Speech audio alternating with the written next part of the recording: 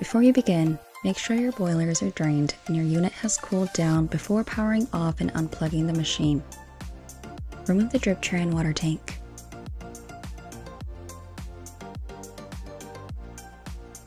Let's begin by removing the 2 screws located near the brew head.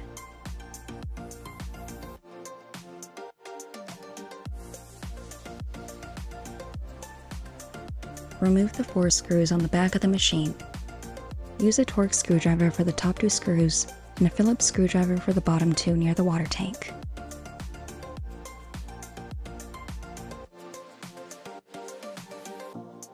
Remove the back panel. Lift the top cover to access the steam boiler.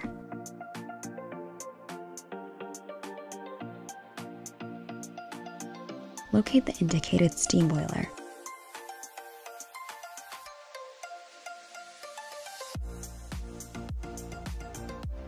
If your steam boiler has metal compression fittings, leave those outlets as is.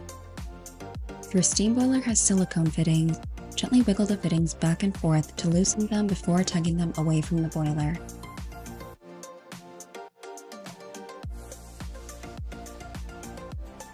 Next, disconnect the 3 colored wires attached to the water probes.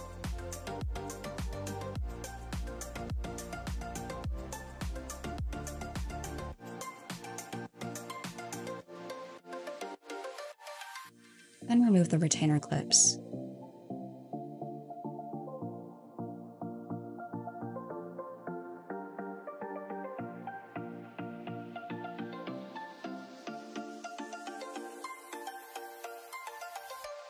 To replace the O-rings, remove the tubes and attached O-rings from each outlet. Make sure no O-rings are left behind in the outlets. Replace the O-rings on the tubes before reinserting them back into its proper outlet.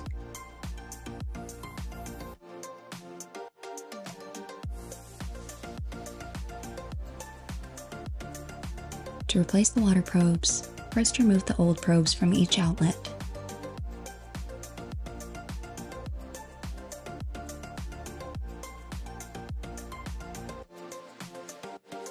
Then insert the replacement water probes in the indicated order, with the shortest water probe in the middle outlet.